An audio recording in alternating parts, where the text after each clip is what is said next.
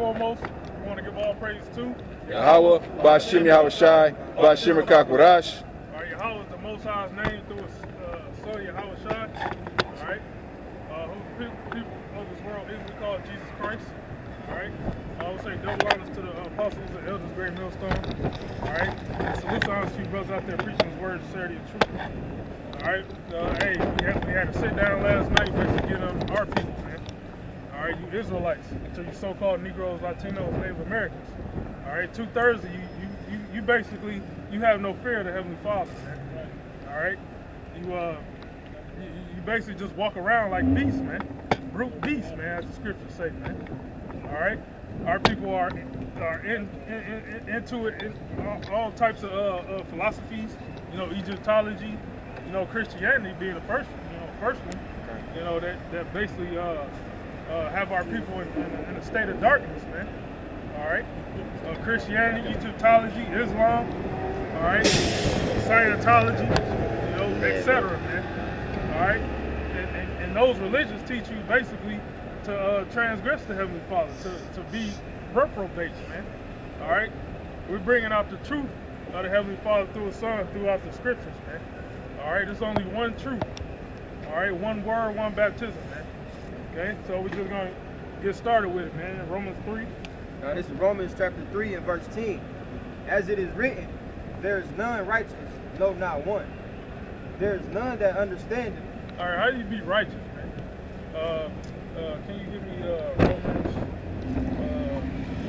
Actually, I think Romans 7. But basically be righteous by following the Heavenly Father's law, man. That's how you be holy. You know, holy, righteous. All right. One holy. Yep. True. If I could say, matter of fact, a good place to go right quick is 2 Timothy. Will tell you the scripture is where you find how to be righteous. You said 2 Timothy 3, I think like 16 is the last couple of verses. All scripture. Yeah, exactly. Can you get that? Do what you need. Romans 7 and verse 12. Well, this is how you be holy. Holy, righteous, you know. It says, wherefore the law is holy, and the commandment holy, and just and good. That's right, man. So doing what the Lord says, man, you're gonna be righteous, man. You know, we're in captivity, so we're in these, you know, bodies with these chains. All right, we can't be 100% righteous. All right, like our Lord Yahweh Shai was, but we can definitely try to, you know, rehearse the righteous acts, man. All right, but the majority of our people, they don't consider the Heavenly Father, man. All right, so the Heavenly Father got hell coming for our people, man. That's right. All right, and the Lord's going to use the so-called white man, Esau, Edom. All right, we get on Esau a lot, but he's just doing what he's programmed to do. Right? Our people was given the covenant. All right, they know they've been sent saviors. All right, to show them the way of righteousness. They've been sent prophets, man. All right, the Lord has prophets out now, trying to correct our people, man. All right, but the ones that don't repent and turn back to the Heavenly Father and the Son, the Lord's gonna straight up kill you, man. All right, I can't come out, you know, no more. Basically, I can't basically make it no easier for your ears. All right, the Lord just gonna kill you, man. He's gonna use Esau, Edom to kill you through his sword, which is the guns. All right, the missiles. All right, the robots Esau got out now, man. He's gonna weaponize them. All right, the Lord gonna put His spirit through wild beasts. All right, famines. All right. Yeah. Go back to Romans. All right, this is Romans 3 and 11. There is none that understandeth. There is none that seeketh after the Most High. They are all going out of the way. They are together become unprofitable. There is none that doeth good, no, not one. Well, the majority of our people, man, they unprofitable, man. All right, all they do is walk around and commit sin all day, man. All right, that's all they do. So therefore, you're unprofitable, man. All right. Their throat is an open sepulchre, which their tongues they have used deceit. That's right, full of blasphemy, man. All right, the video Rockazar put up, a couple days ago on the WhatsApp. You got the nigga woman out there, posing the question. What you said? Jesus being beat up or being jumped or whatever. Yeah. What you gonna do and shit? Like the majority of blasphemous comments are from the Israelites, man. And that totally pissed me off, man. Mocking the Heavenly Father, man. Somebody, 2 Timothy 3, got that out. Read something about it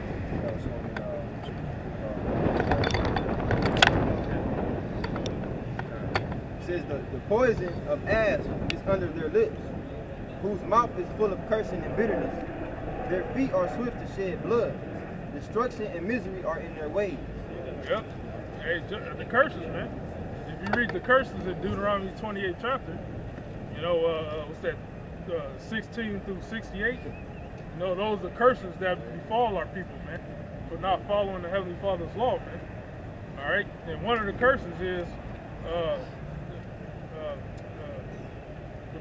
the man, basically your brother's eyes should be evil towards you. Yeah. So our people just go around murdering each other, all right? Murdering off, your family, some mob type shit. Them cartels down there in Mexico, you're through, man. The curses are playing out, man. The curses are playing out, Yeah. Verse 17, and the way of peace have they not known. There is no fear of the Most High before their eyes. The way of peace, man. How we deal with each other, man, is not known, man. Okay? All our people have an evil eye toward each other, man. All right, so the Lord's gonna rectify that through his, basically through his judgments, man. And his judgments are coming, man. And I talked to you about the judgments earlier, man. And we're gonna get in those judgments, those prophecies that come. All right, that's Jacob's trouble, You got something? Yeah.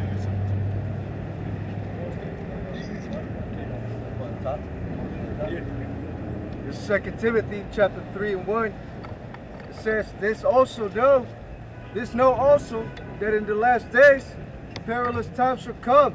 Yeah, we're in the last days, man. The last of the last days. And perilous times shall come. Perilous basically means difficult. Straight. You got shortages happening. You got your currency being dwindled down to nothing. All right, that's why you gotta pay. That's why you gotta pay more in order to buy a product. Man. Stuff you used to get sloppy. Stuff that you used to get. Now you're paying the same to get the same amount for more of a price, or you're paying the same price to get less. Yep. Those are the little marketing tricks that they're using, but I know people should be able to notice it. Okay, if you was getting 10 slices of bread, now you got 8 for the same price. You're getting 8 ounces of something, peanut oil or I don't know, Now you're paying, instead of paying $5, you're paying $7, $8 now. Yep. That's how it's going, and this is a sign that we're at the end of this thing, man. This place is on the brink of collapse. That this Edomite system is on the brink of collapse. Two different white people are at war with each other. It's just them in World War. Where the rest of them is just Edomites and Edomites. That's in World War, starting this World War next. Yeah, that's it. Esau call it shrinkflation. Like you get you buy a bag of chips or something. It costs more, and also they put less chips in the bag. Got more air than bags. Chips. With air. Yeah. So, difficult times are here, and it's gonna get worse and worse. Right? It's gonna get worse. It's gonna get so bad. You refer back to the Book of Lamentations, how the Israelite woman was basically sodding their own children. That was in the time of the famine. Yeah. And so we're in the beginning stages of that famine right now, man. But our people are not going to take notice, man. They're not going to be mindful of the scourges. Like I said, what's that, 2nd Ezra? Yep, 16. Yeah, you grab that. Yeah, grab that 2nd Ezra 16. You got Jeremiah, You can get Timothy. Read Timothy. It says, for men shall be lovers of their own selves, covetous. And hey, ain't that happening right now? Lovers of their own selves. What does that mean, man? Social media clout. Nowadays, you're not. If you're a man and you don't fucking have a big clout chasing behind you, you're basically nobody, man. That's that lovers of their own selves, man.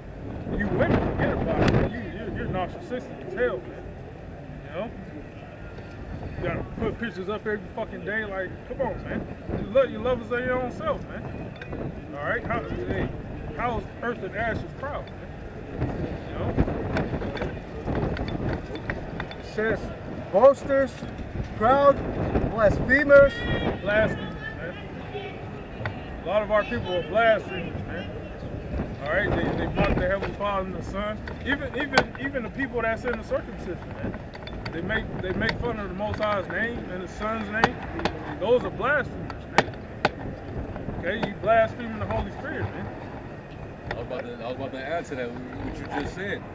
Like those one body cats, every time they say that a miracle wasn't performed, they try to say that it was sorcery or witchcraft, saying that Moses never split the Red Sea, or the miracles that Yahushua did wasn't literal.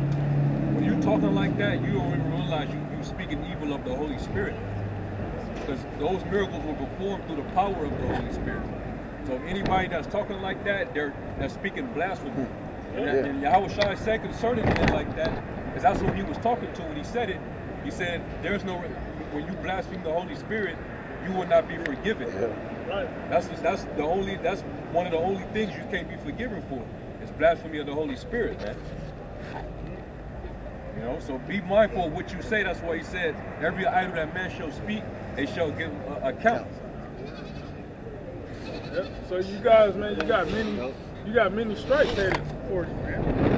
Many stripes. Hey, wasn't that a goat one? Yeah. Spirit, man. Yeah. The Lord is out here, man. Damn. Continue. Yeah. It says, disobedient to parents. Disobedient to parents.